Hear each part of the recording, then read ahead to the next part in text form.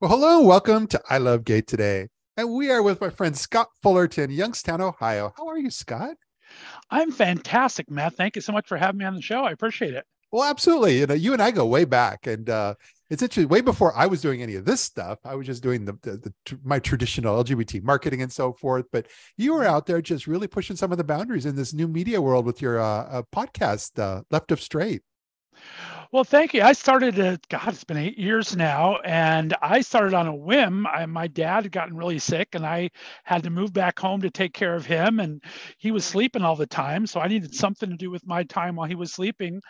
I was listening to podcasts like Del Shores and Emerson Collins and everything, doing some great stuff. And I thought, let's kind of dip my toe in. It was still kind of new, or at least not too many LGBT podcasts at the time. That's always been a passion of mine. Yeah. So decided to try it, and it's been fun ever since. I was going to say you must have done more than dip your toe in it because you've even had Del Shores on your show, right? One of my favorites. Del is so much fun to talk to. For those that aren't familiar with his Sordid Lives trilogy now, back at the time it was one. Now he's done three different versions of it. And yeah, he's become a great friend of the show and a great friend of mine. In fact, I'm probably going out to see him in October. His Del Shores Foundation is sponsoring the star for Leslie Jordan on the Walk of Fame in Palm Springs in October.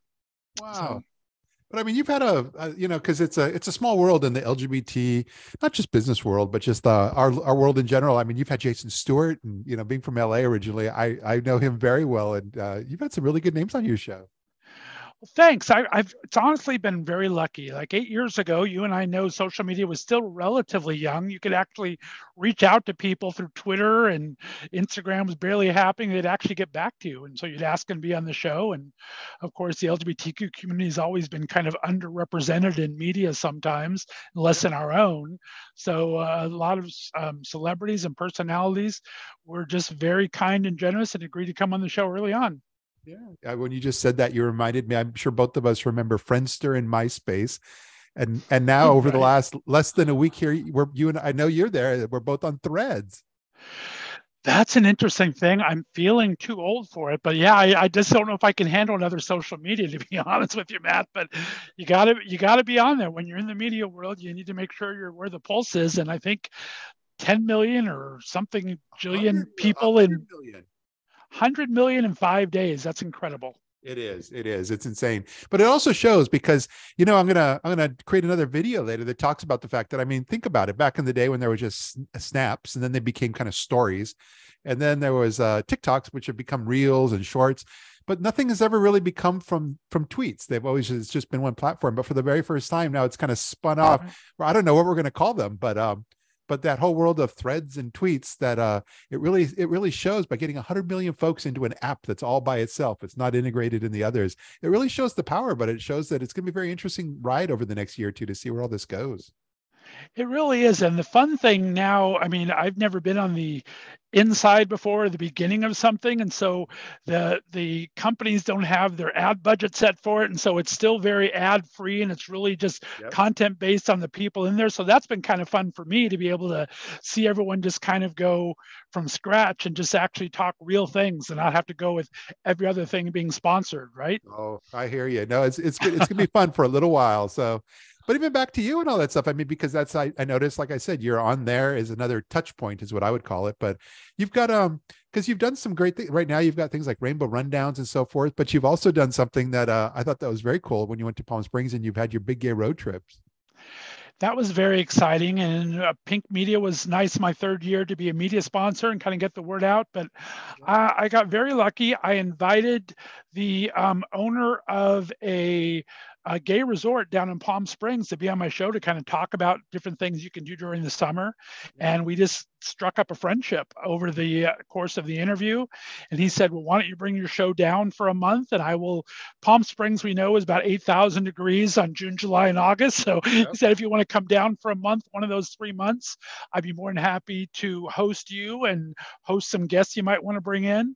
So I turned into this big gay road trip from Ohio, Northeast Ohio, where I'm based, all the way to Palm Springs, kind of stopped at little gay events along the way, and then did a month worth of shows live from Palm Springs. It was a wonderful time. Oh, I love hearing that. As a side note, that's one of my favorite places. I don't live on the West Coast anymore, but being from LA originally, I've been to Palm Springs many, many times. Right. Oh, it's a beautiful place. I mean, like I said, it's warm in the summer, but it's beautiful the rest of the time. And they don't even do their Pride Festival till November when it finally cools down enough for that to happen. I'm going to be there, by the way, just putting a mental note out there. I'm going to be there for Pride this year, but we're also going to work together with Brad over at Gay Desert Guide and KG 106.5. And we're going to host a kind of an event and do some stuff to bring folks together there right before Pride. Oh, let me know. I'd love to come down for that. Like I said, I'm going to be there late October. I think I talked about Leslie Jordan's Star event. I think it's going to be the week before Pride. Be Leslie Jordan's Star on the Walk of Fame. So I'm going to try to make a week or two out of it then. Yeah. But that's good. Those guys have been doing, and they've been doing such great things. KG and the Gay Desert Guide there. It's really brought a lot of recognition to the area there.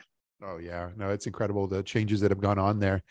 But yeah, even for you, like you've got almost 9 years under your belt now, and anything fun that we have in store for us for the rest of the year and in the near future? Rest of the year, I'm going to try to go to New York. I have not taken to New York yet. I've been to LA and Palm Springs. My very first year, because I did all audio interviews, I never really got to see anyone. Yeah. So after my first year, I went to LA and I hosted a big party at Mickey's, one of the gay bars down there, and invited all my guests from that year on and had about 30 or 40 of my guests for the first year. So that was a lot of fun. Yep. And then Palm Springs. And then I'm such a huge Broadway boy, Matt, that I really want to get my next time going to New York, find a space I can go to New York and bring on live some of my Broadway friends and people that I've always wanted to talk to. Well, that's only a 2-hour drive from me now. So I would love to see you out there.